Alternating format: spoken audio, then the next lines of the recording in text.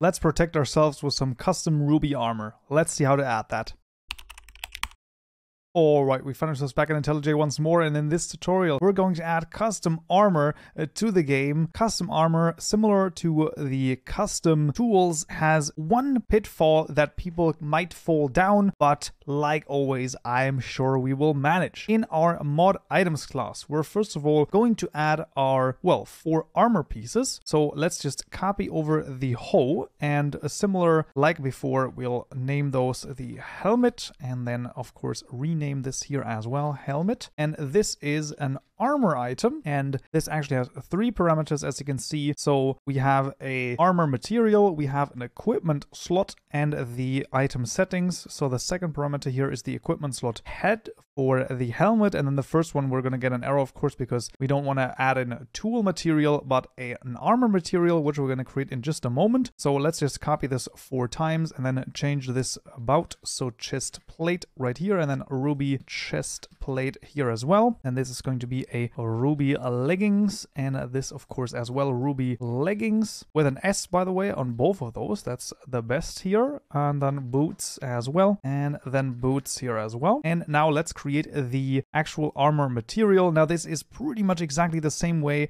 that we've created the mod tool material. We're going to create the armor material. So in the item package, new Java class mod armor material, and this will implement the armor material interface right here. And this will also be changed to an enum. And now we can middle mouse button click on here as well. Once again, press Ctrl H and then add, and then open the armor materials class right here, and basically just take everything from here and copy it over as well. And then the only thing we need to change is add the mod here in front of the constructor name. And then actually, oh, this is armor materials, armor material, there you go. And then everything is implemented here fine. Let's just go through a few things. So what is interesting is that you have an integer array as the protection amounts. The idea here is that each different armor piece, of course, has different amounts of protection. And that's basically the idea here. So the protection amount is based on the slot. Of course, that should make sense. If you have a chest plate, that adds more protection to your character or your player than,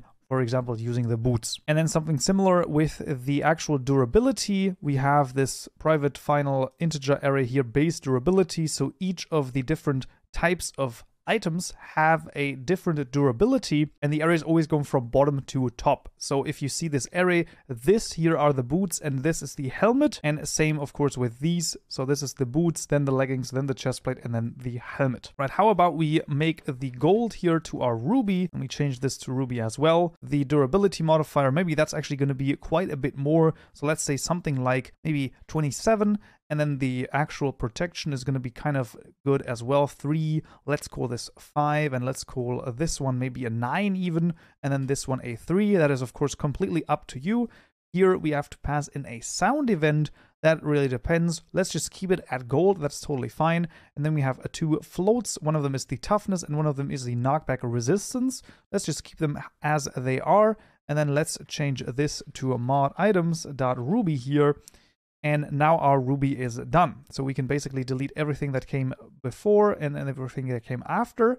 If you want to add multiple ones, make sure that when you add the second one here, that they are separated by a comma right here, right? So if you have multiple ones, they are separated by a comma, and the last one has the semicolon. So this is just a normal enum, how you would make any other enum. That is basically that. And apart from that, all of the rest can actually stay how it is, and you can just use that as is. Now let's go back to the mod items class and actually use that here. So mod armor material.ruby, and then let's just take this, copy it over, and there you go. Now the armor has the armor material added as well. Let's actually add the item models as well. So that is the boots, the chest plate, the helmet, and not forget the leggings. Those models, those item models are actually like absolutely generic, basically exactly the same thing. So simply have the Ruby boots which point to a particular texture, and the textures are going to be copied over as well, of course. So this is going to be all 4 of those in the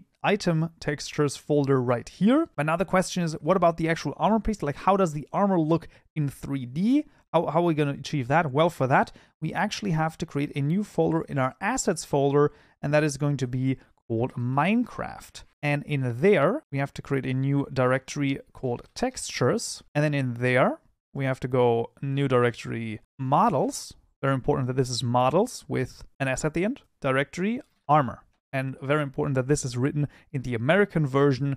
That's just how it's going to be. And in there, we're going to copy in 2 files that are, of course, provided in the GitHub repository. This is the Ruby_layer1. I'm just going to open it, and this is how it looks. So this is basically the 3D model that is going to be, well, sort of overlaid over the player when we have the actual armor on. And the name here is very important. So inside of the mod armor material, this name right here, this string, has to be the first part of this actual name, this file name, and then _layer_1.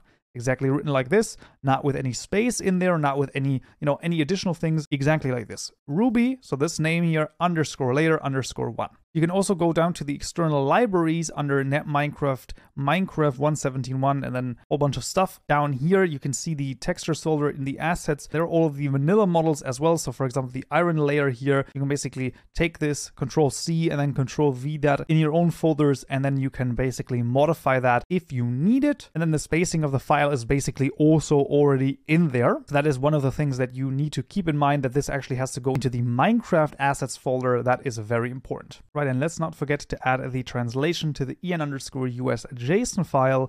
Well, one little thing that I had glossed over, we of course have to change the equipment slot here before we start. So let's actually change that. So chest here, and then this is going to be the legs right here, and then feet right here. So very easily, and then all things should actually work. So now let's see if it works. All right, we found ourselves in Minecraft, and as you can see, I have the armor in my inventory, and now let's actually put it on and let's see if it works. And there you go, it works totally fine. So it actually looks great in 3D. So if I can take a look at that, and I can also take a look right here. So as you can see, all 4 pieces of armor have been successfully added to the game. And I would say that's pretty good. Right, and that would already be it for this tutorial right here. I hope you found this useful and you learned something new. If you did, I would of course appreciate a like, and don't forget to subscribe for more tutorials just like this. So yeah.